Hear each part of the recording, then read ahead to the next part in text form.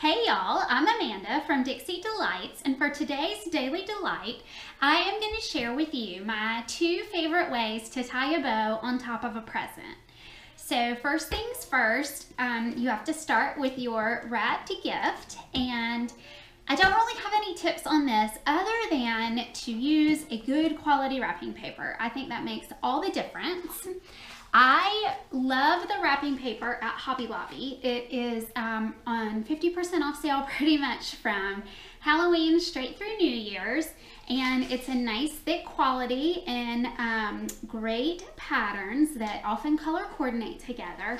And on the underside, it has the great cutting grid, so you can make sure you're using just the right amount of wrapping paper and getting it cut in straight lines, all which make the wrapping process easier. The next thing that you need for wrapping the perfect present is a nice ribbon. Now, I use traditional Christmas colors all throughout my Christmas decor, and I also love to wrap my gifts that way. So today I'm going to use 2 different types of ribbons. One of them is a red grosgrain. The other is a double-faced satin ribbon. Now, this is my very favorite to use. It's so beautiful, and you really just cannot beat this at Christmas time. The last thing that you need are some cute gift tags or stickers, and I have mine here. They are from the Dixie Delights shop. This is the tartan plaid with the initial on it, and I just think having a nice personalized tag to go on the top of your gift really makes it special. So let's get started with tying the bows. On the first gift, I am going to use the grosgrain ribbon and just show you how I tie a basic bow. This grosgrain ribbon is really thick and it has a great body in it.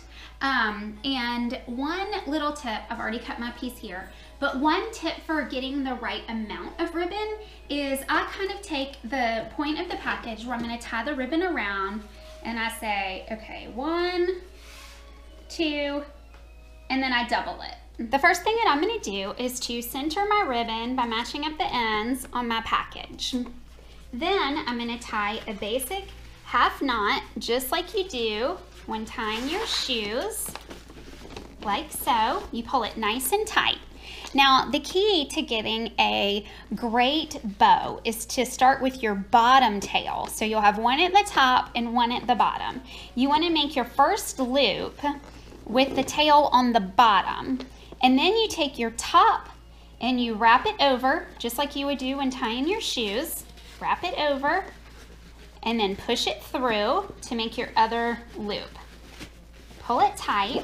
Now, you do have to do some finessing to get a great bow. So I like to just pull it through a little, like this, and then nice and tight, put my fingers through both of the loops and really give it a tug. And you can pull them out and then pull them tight multiple times until you get the perfect bow with a perfect tight center. And you can see just how nice this ribbon is, holding its shape. And then you want to take any little pieces, straighten them out, and then on your 2 tails down here, you can cut them either on the diagonal or in a notch. For these, I'll just cut them on the diagonal. Always start with your shorter one, so you know just how short to make it, and then match it with the other one. And you have a great, professional, really nice looking bow. When I have a square package, I love to put a Tiffany style bow on that. It's great to use a double-faced satin ribbon for this. That way you don't have to be so concerned about which way you're folding the ribbon and which side is going to show. So in order to figure out how much you need of this one, you do the same sort of process, except for you want to measure 3 lengths. So you do 1, 2, 3. And then you double that amount. So to get started on this type of bow, you want to turn your package upside down. So this is the right side. You turn it upside down and centered on the ribbon. Then you take both of your tails up at the top, lay them across your package like this, and then twist them. in the middle. Holding this tight, you flip your package back over and pull your ribbons tight. Now what you want to do is make your basic half knot, like so. Now one thing that's a little tricky to keep this bow nice and tight is kind of move your half knot over and take this bottom tail and slip it underneath the flat piece of ribbon on the top. There, okay, can you see it coming together? Now what you want to do is the same sort of bow that we tied on the first package. Use your bottom tail to make your first loop, and then pulling it tight, use your top piece to fold it over and then pull it through.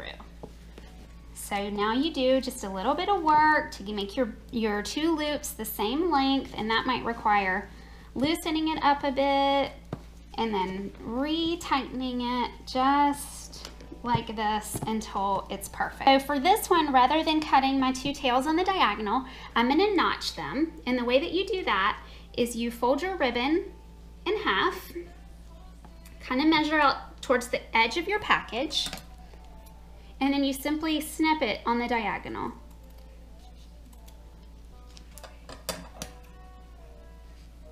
Two.